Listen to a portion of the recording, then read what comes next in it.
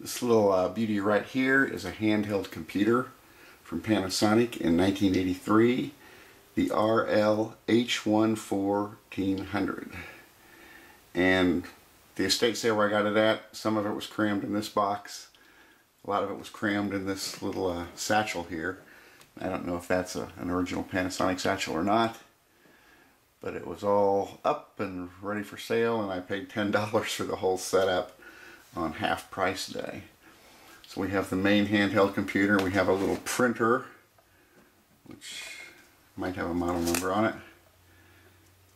The P1004A, working condition, and some rolls of more thermal printer paper. Our main instruction manual. This little tray that the computer and then the printer slide in together and hook up. Well, if you have a flat surface, you don't need that little tray. Let's see, we have a little nice leather satchel to put the computer in when you're carrying it or protect it while it's charging. And we had a lot of paperwork. Apparently the lady that had this was an insurance agent, and they must have made her buy this, and then they supported it over the years. And our power adapter with a story behind it. So let's start looking at it little by little. And we'll start with a general look around the computer. It's all plastic, not unattractive. LCD screen, I think it's 24 characters. Various points of where you're at. There'll be a little bar above that when you're on them. And I think there's 65 or 66 keys here. A lot of them have second functions that you can access by looking in the, you can tell what they are by looking in the instructions. They'll identify them in a color key. I haven't gone through all these, and kind of confusing. But there's certainly a way to figure out what the keys do, but they're not spaced like a normal keyboard, I'll tell you that. I can waste minutes looking for something. We have our main on switch, off switch, and clear to clear your thing, or press that twice and you'll go back to the main menus on the LCD screen. Let's see. I'm just using this little rester for the computer today so we can get a better look at what's on the LCD screen. On the left side we have our connector. On the bottom we have a speaker and a main on and off switch. You can turn that all off if you're going to leave it unplugged for a year, I guess. But in general I'd run that with on. A couple little manufacturing notes here. And then here, here's where you put your program capsules. Now mine doesn't have any program capsules in it, yet there is some proprietary software apparently loaded into the internal memory. The lady who owned this obviously bought it or was forced to buy it by her insurance company. And there's some insurance stuff in here to give people quotes. I don't think we'll suffer with that. Last thing you want to do on YouTube is come and get an insurance quote. But there's nothing there. And around the right side we have our power source. DC, 9 volts. That brings me to our first point here. Here's the power adapter that was with it. You can see a date code of, what is that, August 30th, 1983.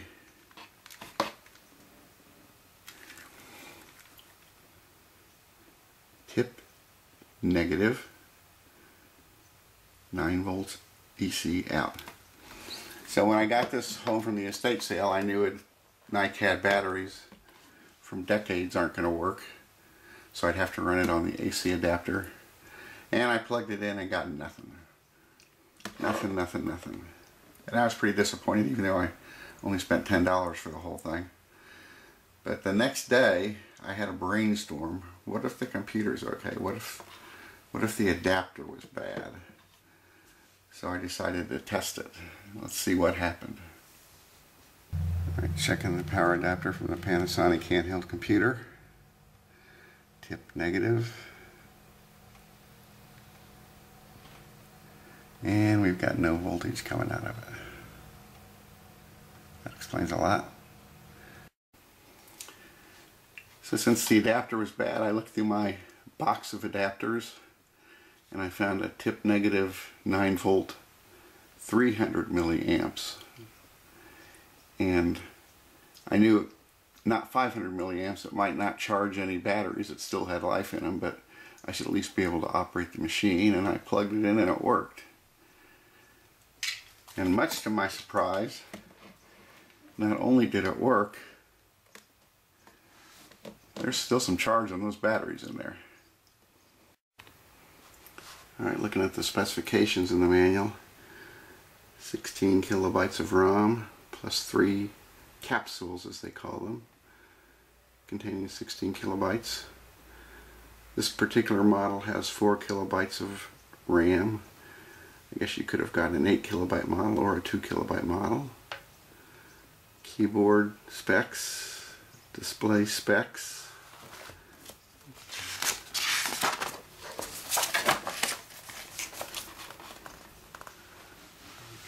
Power source, our bus, dimensions, and weight. Alright, looking at the manual at some of the optional attachments you could get. Your 232C serial interface. There's lots of pin attachment guides here for that. And there's the specs for that.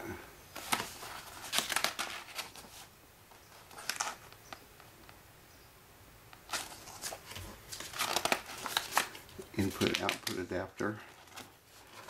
This tray is similar to the small one I have for my printer. You can get all kinds of peripherals to set it up.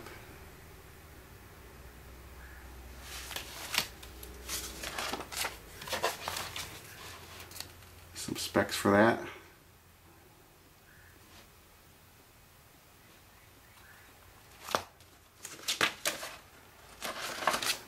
Programmable memory RAM modules.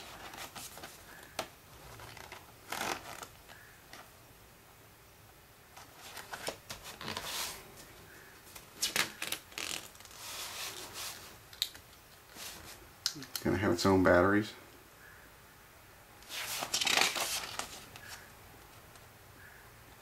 There's the specs for that.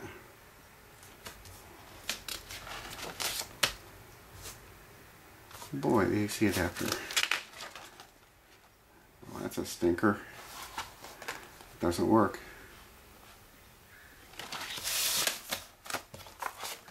Okay. Here's the unit in its nice little Panasonic, very nice supple leather case. You can keep your charger in. The hand strap still carries out.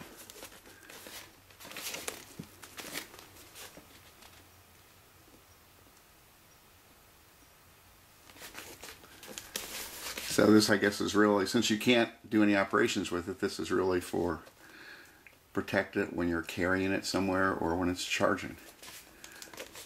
But it's a very nice case. Taking a look at some of the paperwork the insurance lady had kept. This is from 1983. And you'll notice this is a Quasar unit, not a Panasonic. So obviously they made these for different people. And you can see what the printing should look like when it was new. This is a 1983 manual. There's lots of other stuff in here too that continues on up to about 1988. And lots of manuals for the software. Some of this software I think they loaded into for her, and she probably had to buy all this in the whole Panasonic unit. So it's quite a few years here. It all starts in 1983 too. Alright, we'll take a look at a couple of the functions here, turning it on. And I don't know how long these old ancient batteries will last. If things fade out, I'll switch to the power adapter. But as you can see, it goes through its main functions. You've got the first one is the calculator. I could press 1 and get to the calculator. I could press 2 and get to the clock and the alarm controller.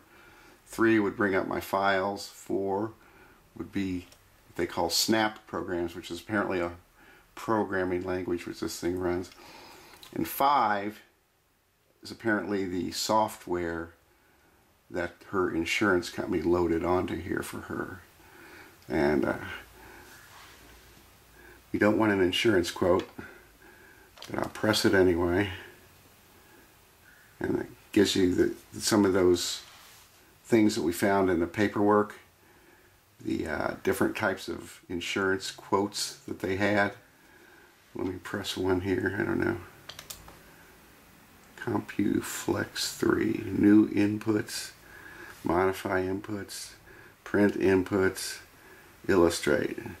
Now I'm going to press illustrate. I don't know what edge search is. I'm going to press illustrate, and it will take, I think, all of the inputs she could have inputted with her results from the inputs that we're going to print out, and then it would just scroll through them here. So let's press that. What was that one? Illustrate 4.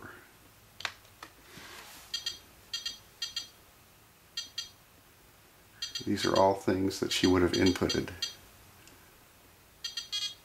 including the initial premium. And that's the important one, of course, so we're not going to get our insurance quote today. And I guess it's running without a capsule because they loaded it into her internal memory for her. Now going to number 4, which is snap programs. Run snap program. Select file, no file. So there's no snap programs in here. But I'm wondering if that insurance stuff was a snap program somehow loaded into the internal memory. Alright, let's set an alarm.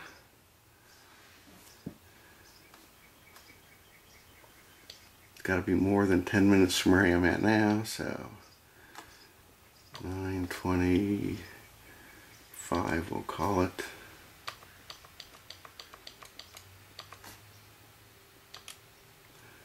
And I can type a message in to associate with the alarm.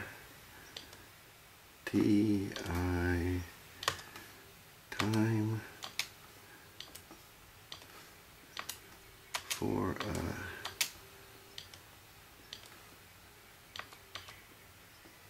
video.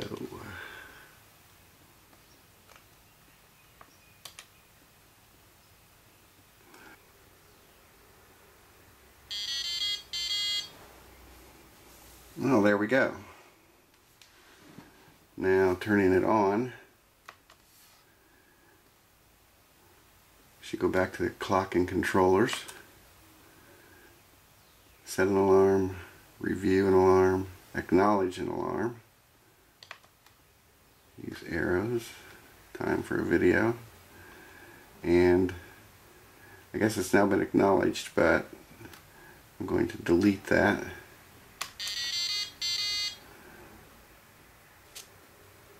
You can save things out, load things in.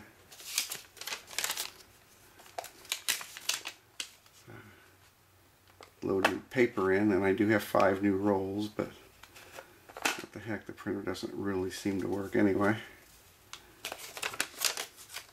as you'll see in a minute.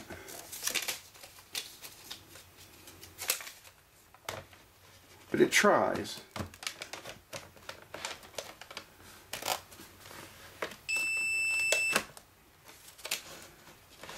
With the printer connected, we get another option, number 6, which we did not have before. And you could have the printer say typewriter or cassette load. I've tried both of those and they don't do anything. At least I haven't figured out how to make them do anything. Without instructions, I can't. They seem obvious. You would think when it's in typewriter, you press 1 and you can type and it'd come out. It doesn't. Cassette load. Save. So I'm going to clear out of that. And now we're going to press input output. Printer out, off. I finally figured out pressing 1 turns the printer on. Now it says on. So now we'll clear out of this.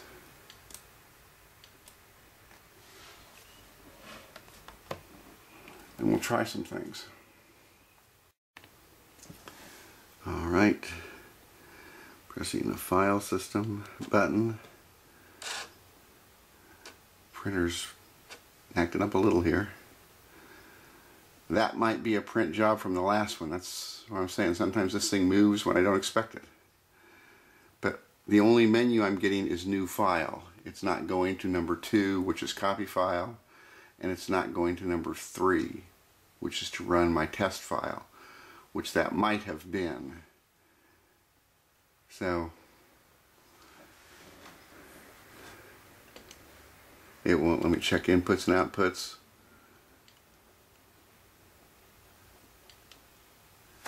Calculator, clock, file system, and there it sticks. No 1, 2, or 3. But I know test file is 3, so I'll try it. Nope, nothing. So the system for printing things I just don't understand. And we'll try it on calculator. But I'm sure I'm not using the printer right, or maybe it's broken. And even if it's working right, the thermalness of it is all out of whack.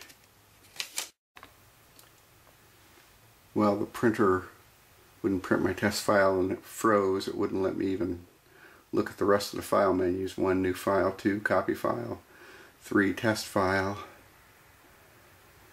I don't know if I've shown this yet in the video, but this is how you can test your files or enter a file.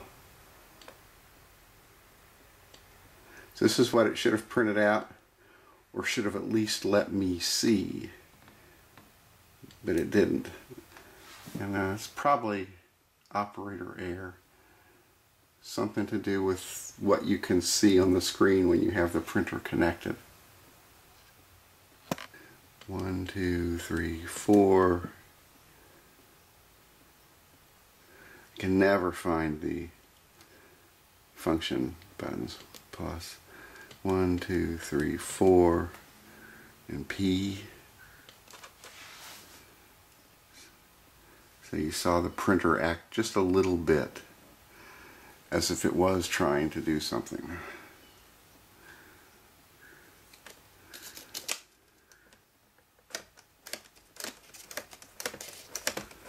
It moved, but there's nothing there this time.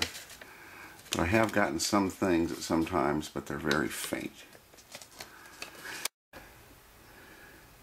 From 1983, this has been the Panasonic RL-H1400 handheld computer with its little printer attached to it right now.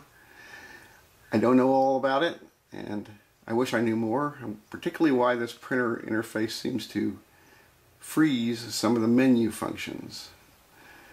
I would have liked to have opened it up and looked inside the way I do in most of my videos, but there might be some cables or something with the peripheral port and LCD display. I'm just not sure what's in there and how to open the thing safely. It might be as simple as unscrewing the 4 screws on the back. I don't know, but I'm not going to risk it right now today. But I hope you've enjoyed what I was able to show you about the system. Thanks for watching, and if you haven't, please subscribe.